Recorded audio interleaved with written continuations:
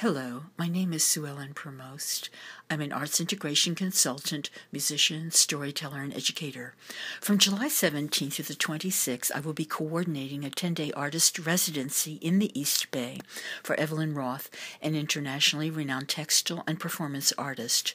For over 5 decades, the major focus of Evelyn's work has been to stage environmentally sensitive, family-friendly events to raise public awareness regarding endangered species, climate change, global warming, and recycling.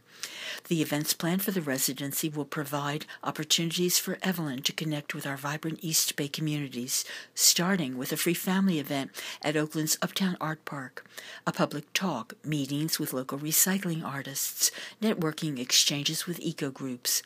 Here is the Evelyn Roth Recycling Book, a family sweater made of recycled yarn, a twisted videotape sea creature, VHS, tunic, boots, hat,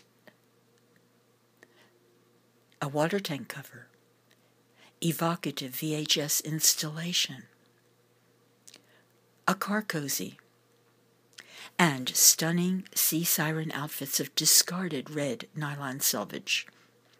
More wearable art, Evelyn's whimsical watermelon coat, the parchment coat, and here, bare necessities, a 70-foot inflatable installation of polar bears on a melting iceberg, children learning how global warming has impacted their Arctic environment, children moved to protect these great creatures. The artwork by John Davis, Evelyn's husband, an avid eco-activist. John, along with Mark Jeffers, a master storyteller from Hawaii, will join Evelyn for her residency. Here is Mark with one of Evelyn's whale story theaters, teaching young children about protecting marine mammals. And at Expressions Gallery on July 19th, the artists will join local artists for the opening of their Summer Fun Recycling Show, with Evelyn's jewelry, John's paintings, storytelling for children, a free art workshop for children, a recycling wearable art fashion show, and VHS workshops for adults, for seniors, and teens. The following weekend at Firehouse Art Event Hangar in Berkeley, there will be a bike art yarn workshop and evening performances by Evelyn Roth with her interactive mural of Sedna the sea goddess in an inflatable igloo.